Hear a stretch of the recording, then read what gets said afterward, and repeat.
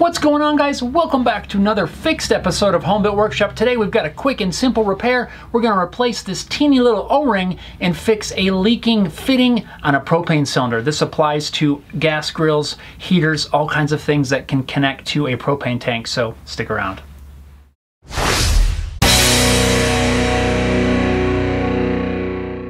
Now when it's cold in my shop, one of the things I have is this little propane heater that attaches to the top of a propane cylinder.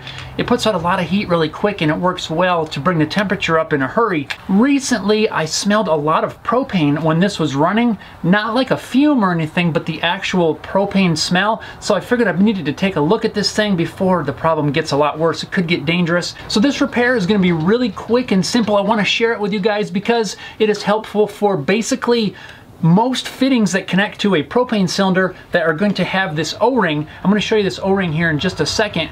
That's going to cover barbecue grills, any sort of cooking attachments, stoves, heaters, anything like that that has an O-ring that seals in the end of your cylinder. Let's take a close look at this one. I'll show you what's happening and we'll change it.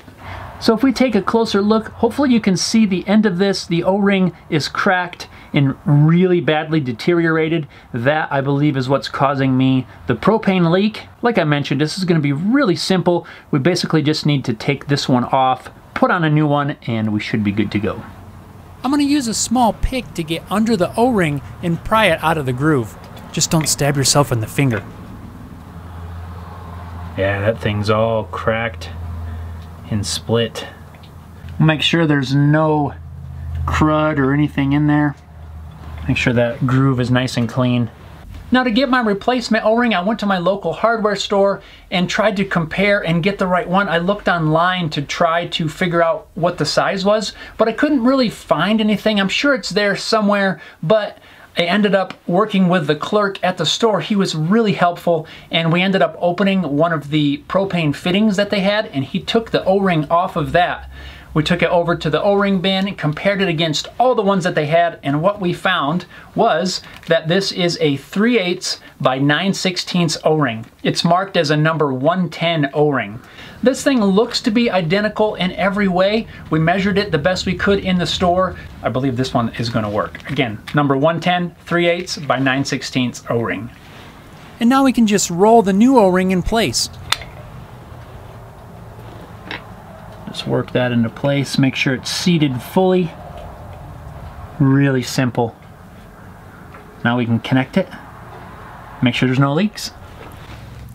After reattaching the heater to the propane tank, I'll just turn on the gas, and then with a spray bottle of soapy water, I'll spray the fitting down.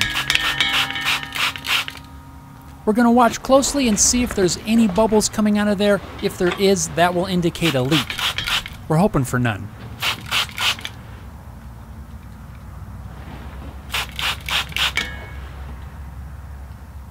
After watching it for a minute or two, I see no leaks. We are good to go. There you have it, guys. That quick, our propane leak is fixed. Now we're not wasting the propane or even having to breathe it and causing some sort of dangerous situation. We don't want that to happen. Again, this can apply for your barbecue grill. You don't want to waste all your propane when you go to try to fire it up to cook some burgers or something like that. So take a look at that O-ring if you suspect you've got a leak or if you smell it. It's always a good idea to check your connections when you connect a propane tank. Spray a little bit of soapy water on there. Any of those bubbles will indicate some sort of a leak. You may need to recheck your connections or replace the O-ring just like this. Hope you guys found this video helpful. Give it a big old thumbs up if you did. Thanks a lot for watching, guys. We'll see you next time.